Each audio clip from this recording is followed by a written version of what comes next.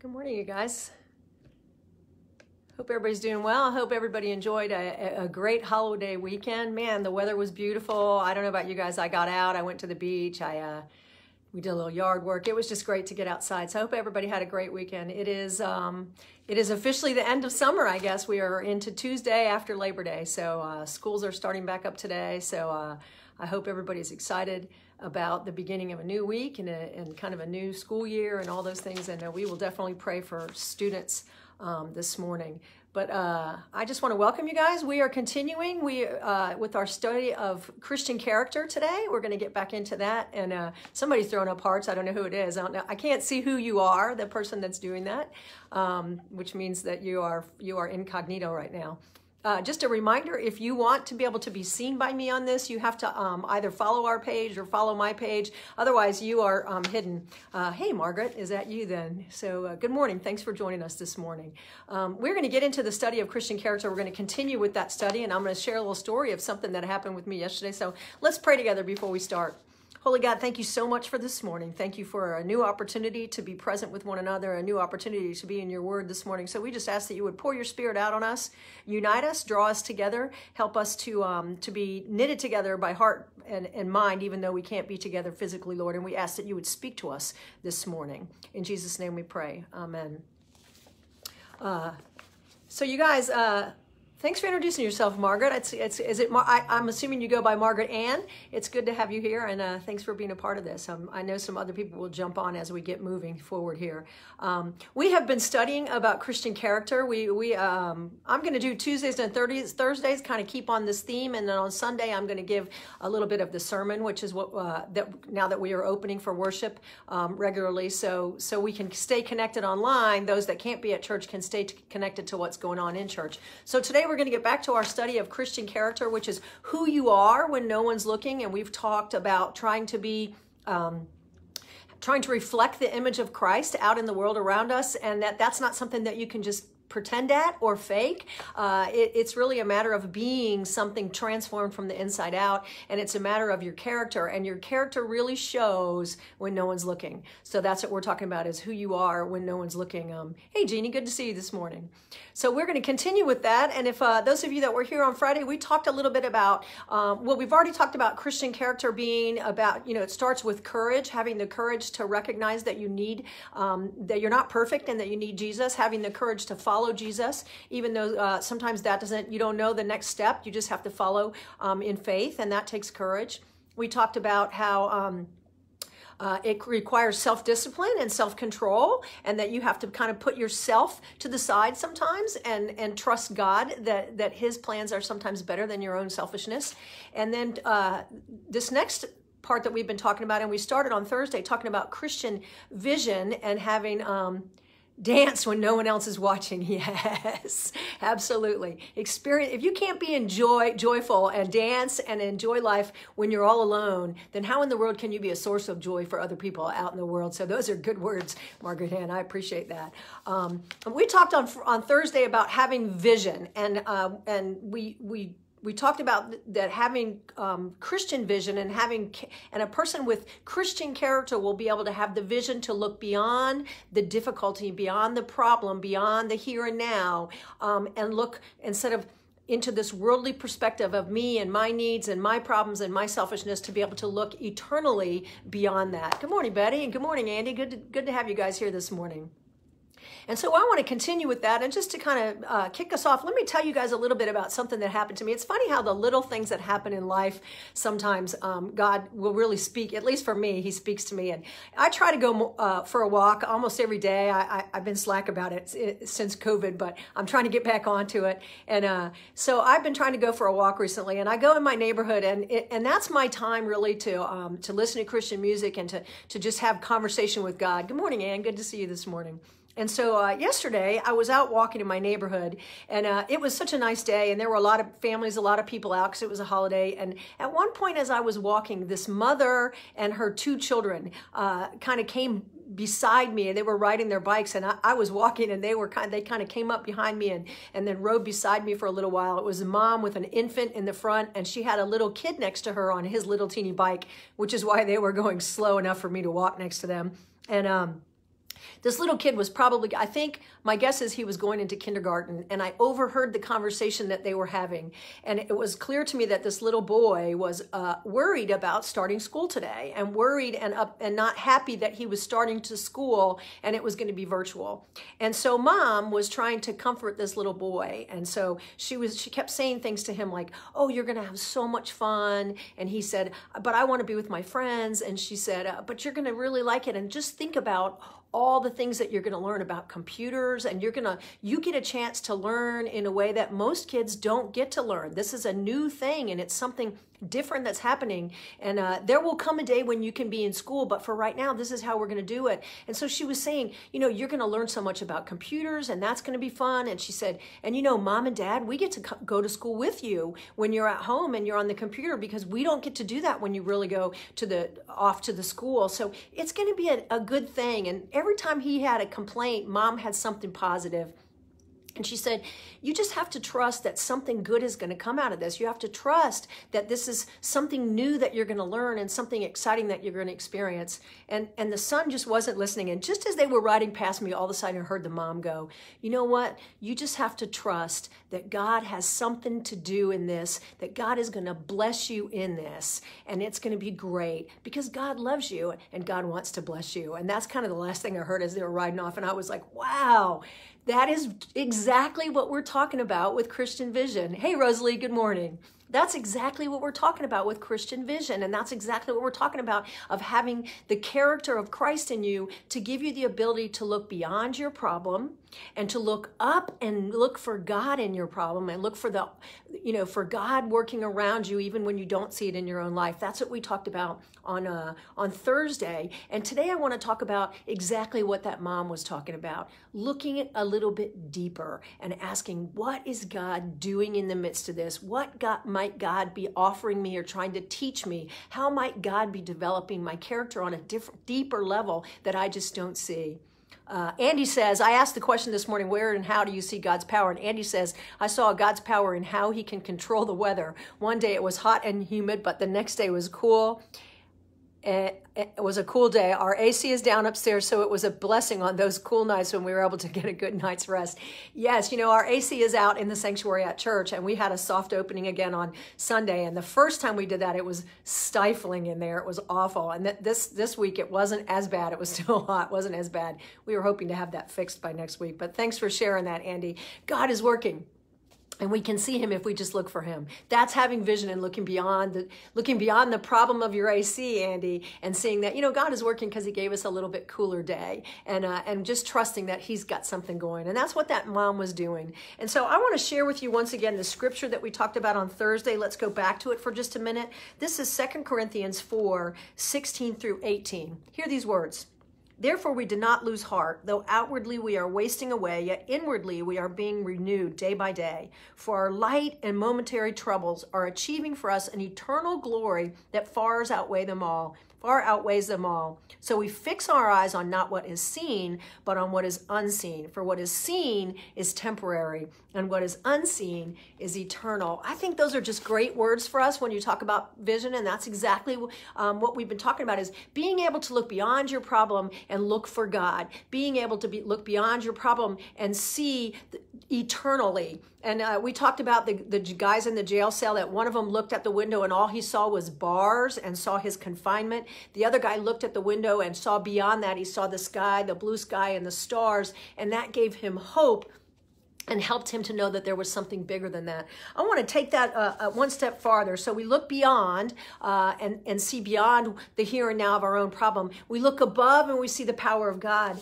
I want to challenge us this morning, just kind of like that mom said, to look deeper into what we're going through and ask the question, what in the world might God be doing right now to develop something in me, to develop my character, to take me into a deeper relationship with him, to give me opportunities to maybe be in ministry to people around me, and to maybe see something that I wouldn't see. What might God be doing in me, or what might God be doing in the situation with other people that I might not even be able to see? Let me share with you an example when I was in seminary, the dean of students at Asbury Seminary, when I was there, he went on a mission trip one summer for 3 months, and he was going to be in India for 3 months. And he shared at the end of that experience, this is one of the most, it's funny, you spend so much time in class and so much time in books, but he sent this in an email at the end of the summer one time, and this was one of the most powerful lessons I learned in seminary. He shared that when he left to go on that mission trip, he discovered that he was going to be partnered on that mission trip with a female pastor, a female educator that he had worked with in the past, and they did not see eye to eye. They did not get along very well, and they were not necessarily enemies, but definitely not on the same page. And so he shared that he instantly, when he found out she was going to be partnered with him, he had a negative attitude about the trip. All of a sudden, he didn't want to go, and he started complaining to God and basically saying, why in the world would you put me with this person? It's going to be constant conflict. It's going to be so distracting. How am I going to be in ministry to people when I'm going to be constantly butting heads with this woman? He said that we do not get along. Why would you put us together?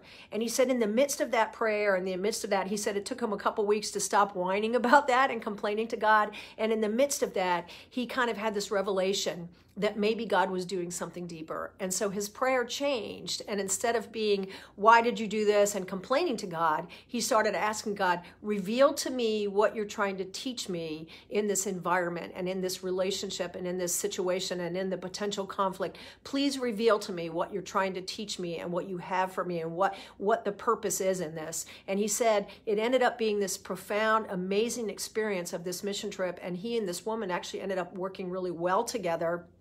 And they stretched each other because they didn't always see eye to eye. And he said it really deepened his trust in the Lord and helped him to recognize that even in times of adversity and even in times of problems, God is always, always working. And he said, you know, he was in his 60s. He said at his age and all his experience and all his teaching, that was something that God really taught him. And I just thought that was really great. And so I want to challenge us that part of having Christian vision, part of having the character of Christ, is the ability to see not only beyond your problems and see up above your problems and see the power of God, but to look within your problems and look deeper and recognize that God is doing something deeper in you and deeper maybe in the people around you that you can't even see.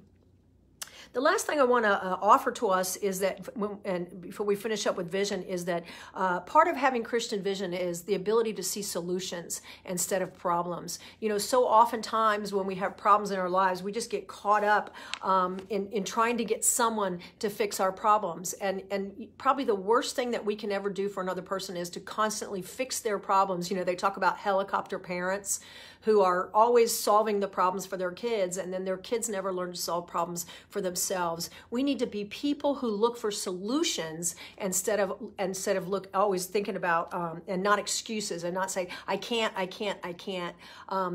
You know, one of the things that I've learned in ministry as a pastor, particularly working with people who are struggling, deep financial struggles or homeless, or they feel like they're in a hopeless situation. What I find a lot of times is when I'm counseling people and I'm listening to what they're telling me so many times is, I can't. And every potential solution that I offer, it's, I can't, or here's an excuse why that won't work. And my feeling is, I've come to realize that if a person can never offer anything but excuses, that kind of means they don't want to solve their problem. We have to look for solutions. There are solutions to every problem. Some of them are very difficult. It might not be easy. It might mean making very hard choices in our lives, but there are solutions. God always offers us, you know, they talk about where God shuts a door, he always opens a window. There is always something different. There is always something to help us solve our problems. So we have to be people who look for solutions instead of excuses. We need to be people who help others learn how to fish instead of just fishing for them.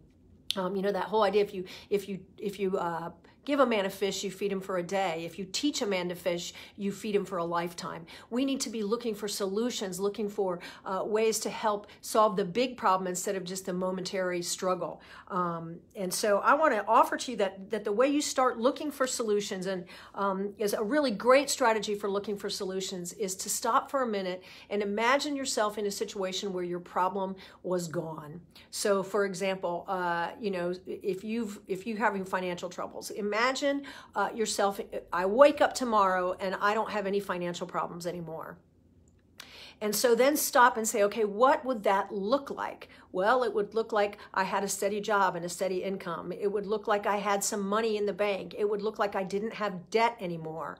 And so then stop and say, okay, what is something I can do today to start moving me in that direction and making things happen? And maybe the thing that you can do today is I'm going to start putting aside $50 a month to pay down some of my debt, or $100 a month or whatever. Or I'm going to start putting out, 5 applications a day to try to find that job, and, start taking steps. You can't solve the whole problem in a moment, but maybe you can take 1 step or 2 steps a day to start moving forward, to start moving yourself toward that image of the solved problem that you see. You've got to start somewhere, and that starts with looking for solutions instead of looking for problems.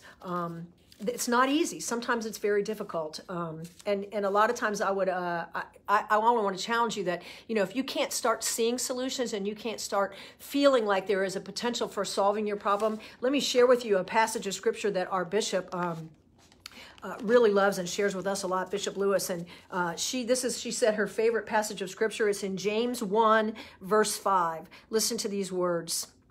If any of you lacks wisdom, he or she should ask God, who gives generously to all without finding fault, and it will be given to you. If you lack wisdom, if you lack the ability to see solutions and to see beyond your problems, ask God for that wisdom. God wants you to see things from his perspective. He wants to develop your character, so he will help you catch that vision and see beyond and see the future. Let me see what Andy said here. He said, when my dad was ill from COVID and was imminent, I trusted God's plan to either keep my father on earth a little bit longer and to take him into paradise, or to take him into paradise. God eventually took him home to heaven. Yeah, and you know what, Andy, that's a perfect example of, it is easy to get overwhelmed with our own grief and our own sense of loss, instead of trusting that, and we've talked about this, Andy, when that first happened with your dad, the gateway to eternity and to being in the eternal presence of God is physical human death. And that's so hard for us to accept. And so to just trust that God's going to do what's best, and God loves your dad and loves our loved ones more than we do, and just trust that God is going to move forward and God's going to do what's best for all of us.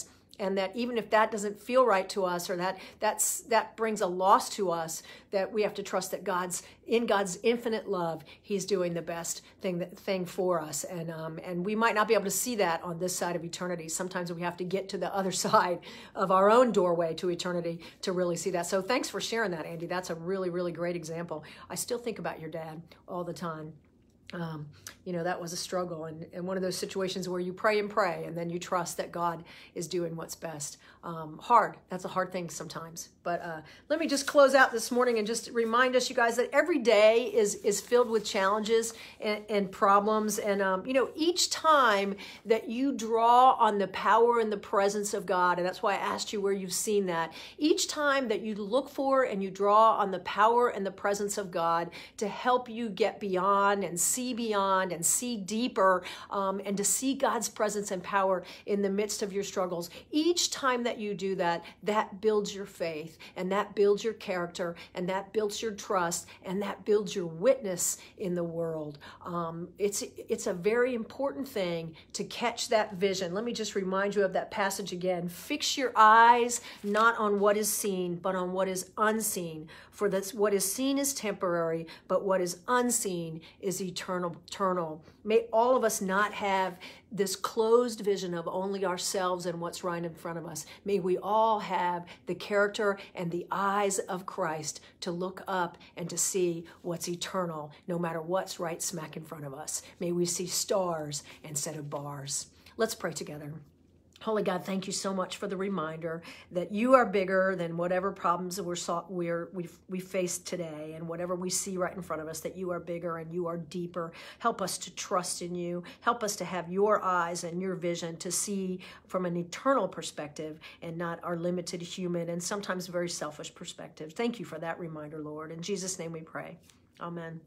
Guys, what should we pray for this morning? I would like to ask that we pray for all the students and parents and teachers and everybody that's gone back to school today. I know it is a very confusing time, and it is a very uncertain time for all of those people, and it's going to be hard. It's going to be very, very different. But I, like this mom said, trust that God's got a blessing for all of those who are going to be involved in that something is great is going to come out of that, and they're going to all grow as they work together. And it may just be growing relationships in a different way. So let's pray for all of those involved in the school system and in the education today, start schooling today. So let's pray. Holy God, thank you so much for all of those who are willing to let their kids go to school, even virtually. All of those who have answered your call to be educators and teachers and administrators, and all of those who have worked so hard behind the scenes to come up with a plan. Lord, we just ask that you would work out all the glitches, that things would run smoothly, that people would be able to find comfort and a comfortable way to learn and to teach and to trust one another. We ask for patience for everybody. We ask that you would work out all the difficulties and all the problems. Father, would you encourage all the students and encourage all the teachers who feel like they're not good enough, or this is too hard, or this is different. Encourage them all, Lord. Encourage the parents who are trying to juggle teaching and also working. Lord, we ask that you would find a way for our students to be back in the schools, keep them safe, provide a safe way that they can come back into the schools and be together. Lord, we trust that you are at work, and we trust that you have all the right answers. Help us to work together to find those answers and to work with you. In Jesus' name we pray. Amen. What else, you guys? What else do we need to pray for this morning? Anything?